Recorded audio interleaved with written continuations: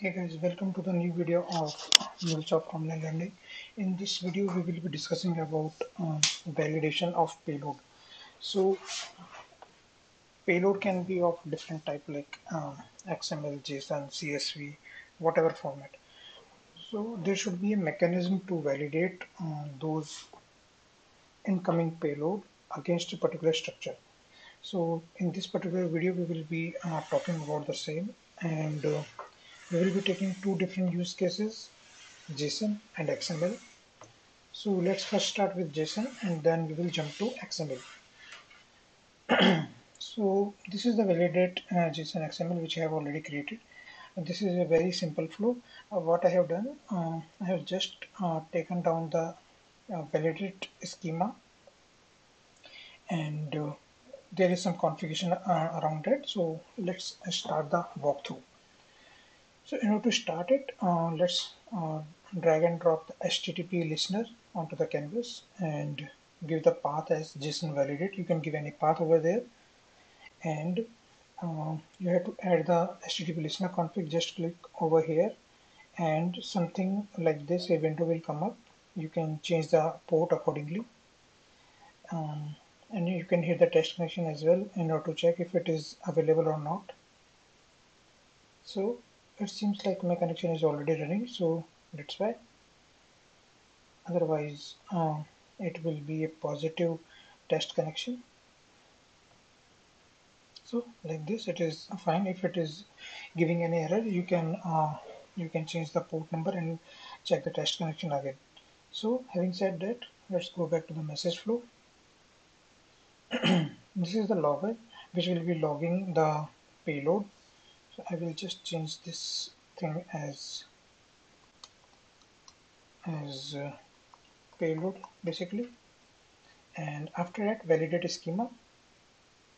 So you have to just search for add modules, look for JSON over here, and just drag and drop JSON to left hand side, and just click on over here and validate schema will come up. Just drag and drop validate schema palette onto the canvas, and after that you have to give the schema. This schema, this is being referred inside the SRC main resources by default, and it is after that looking for schema folder and my schema JSON.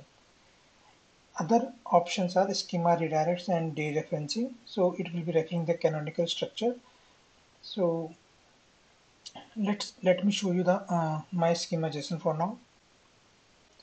It's pretty much straightforward if you try to understand this. This is the declaration or the namespace. After that, this is the type. The nature of this schema is array. It is an array having the objects which is getting repeated with a combination of person ID and person name, with some particular attributes associated, like person ID minimum length should be 4 and maximum length should be 6. Person name should be having at least one character. Up to 255 characters are allowed. Both person ID and person name are the mandatory fields. So if there is a incoming JSON which doesn't have any of these fields, it will error out during the validation. So having said that, let's jump to the validate JSON again. We are passing the payload as the content. After that, I am just logging it. If it is going through the happy path, it means it is validated successfully. If not, we are just using the on error propagate. We can go to the core and select for the error handling scope as on error propagate just to stop the flow, and it is going to write JSON schema within this particular the error payload format, and after that it is going to write in the log as well, like error is written in the file, something like that. In on error propagate type, I have selected JSON schema not honored. So how to get it? Just click on this binoculars and you will see JSON schema not honored. So not honored means whatever incoming payload, it is not matching with the schema which we have defined.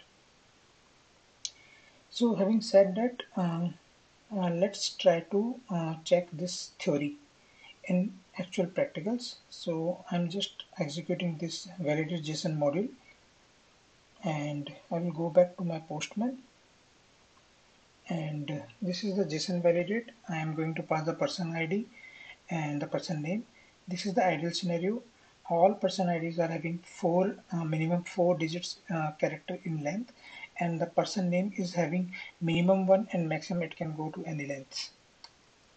So this is ready. Let me clean this up and I will hit the send button. So it is successful 200. Okay, and we will go over here as well. It says payload validated successfully. Do a word wrap, and now let's try to play it around. Let's have less number of characters in the person ID, so it should fit. So not compliant with the schema, 500 error, and similarly error is written in the file which is coming out of this particular logger. Similarly, if I remove the name itself, here the person name length is now 0. Let's hit again the same thing. It's not matching. Error is being encountered. So this is also a positive scenario, and now what I will do, I will remove the person ID length and hit the send button. Again the same issue. I will do Control Z, and this time I will remove the entire type. Okay, so like this. So again person name was like one of the mandatory field, so it will error out. Now what I will do, I will keep it as it is, but this time I will remove the person ID, the entire type. Hit the send button. So again the same thing, because person ID as well as the person name both are the required fields. I will do a Control Z, and again a positive scenario. It's successfully working and validated. So with this we come to the end of validate JSON use case. Now we will jump to validate XML. Let me stop this execution, clear up the console.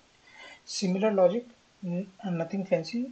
This time I will pick up the XML and I will use the validate schema onto the canvas. That's it. And after that I will click on this plus sign just to add the XML config, and something like this will pop up. So either you can specify the namespace within the inline definition itself, or if not, like in my case, I will go with default. So I will not going to expand the entities. It could be like all the text will be checked, internal child will be checked, and never it will be checked for the all. It will not expand the entities. Okay, I will go back to the this particular thing, and similarly like we have explained for JSON schema, this time I will be configuring the XML XSD. So this is being referred inside this my schema XSD, and schema language W3C default. You can have multiple options, relaxing you can also use, but this is the default, so we will go by that. And within the content I will pass the payload. Payload we will be getting from this HTTP listener, again with XML validator as the path. Within the advanced I have set the method as post. After that logger, just to mention the like received something like payload.